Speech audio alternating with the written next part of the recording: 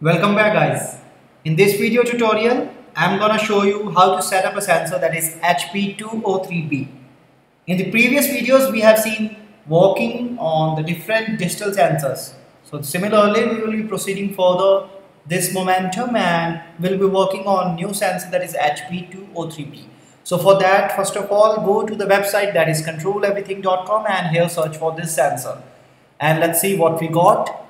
So HP203B is a precision barometer and altimeter sensor, and these are some of its features. As you can see, you can purchase this sensor as you can see on my screen.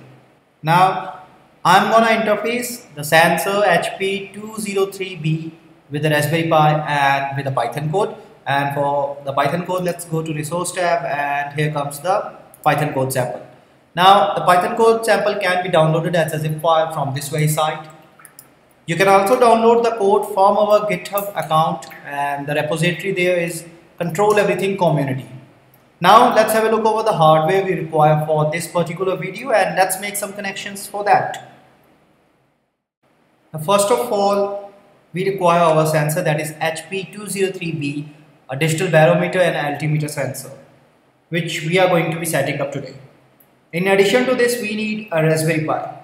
Now to provide the solution of connection among the sensor and the Pi, and to further make it easy for other I2C devices, we need an I2C shield, which is available on the website controleverything.com. Now make the connection and gently place the I2C shield over the GPIO pins of the Raspberry Pi. Now to make a connection among the sensor and the shield, we need the binding factor, that is a connecting cable. Make the connection of the sensor and the cable with a rule that brown wire of the cable should be connected to the ground terminal of the sensor, and similarly this suit has to be followed for the I2C shield also. So it's look like this. Next, we need to power up the Pi, and come some micro USB cable into the picture. Insert it up in the power jack. Now to connect the Raspberry Pi, the setup for the internet, there are two ways.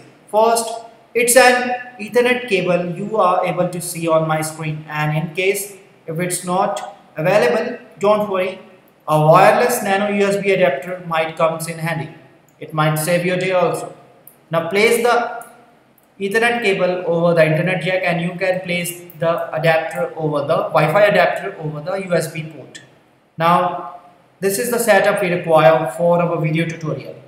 Now the connection has been set up and completed. So let's proceed further and see what's the code.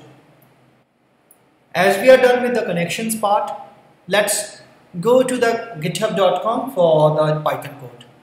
So log in here, and here we go. Now here, Control Everything Community repository is here. Click over it. This is the required sensor we are looking forward, and this is the Python code. Let's have a look over the instructions first. We have to download and install the SMS library on the Raspberry Pi, and the steps are being provided at this link. So have a look over this link for better clarification, and here it comes.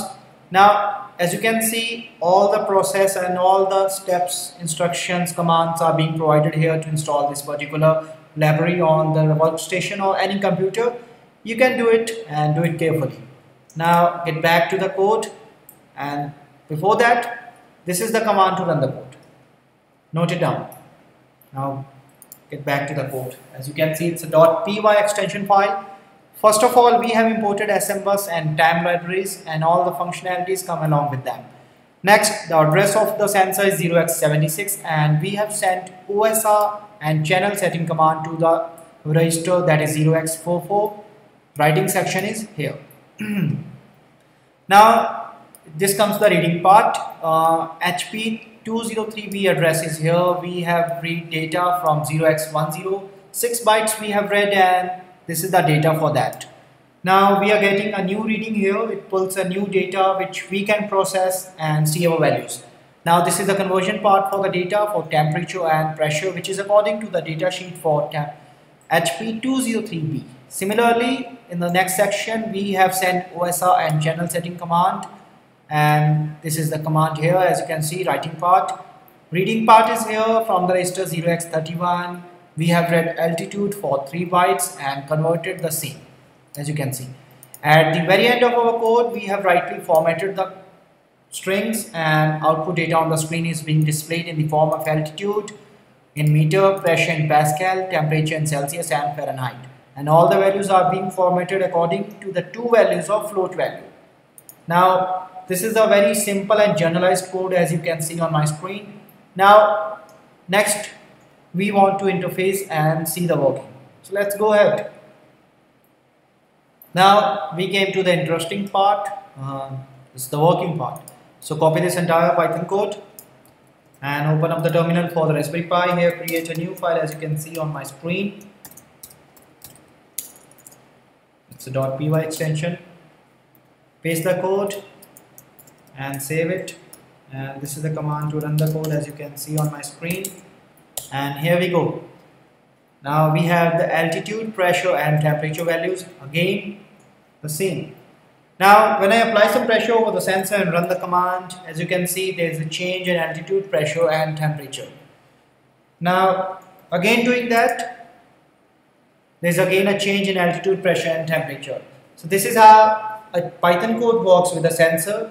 Now let's have a look over the benefits, the applications and a lot more for this sensor.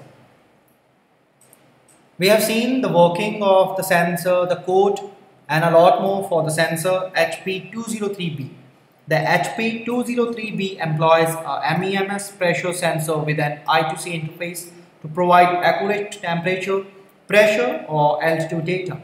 The sensor pressure and temperature outputs are digitized by a high resolution 24-bit ADC. The altitude value is calculated by a specific patented algorithm according to the pressure and temperature data.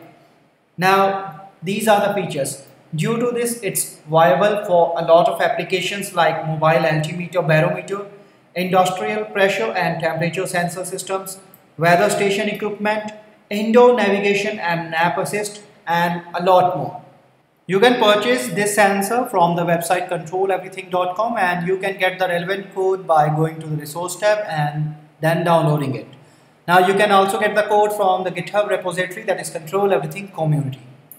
Now I have shown you the working, explanation, hardware connections and a lot in this video tutorial.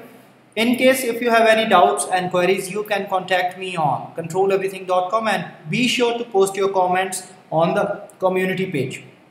Now for blogs and articles, you can check me on instructables.com, and to subscribe more video tutorials like this, go to our YouTube channel. At the very end, I hope you found this video useful and yourself a good one. Enjoy yourself. Thanks for watching.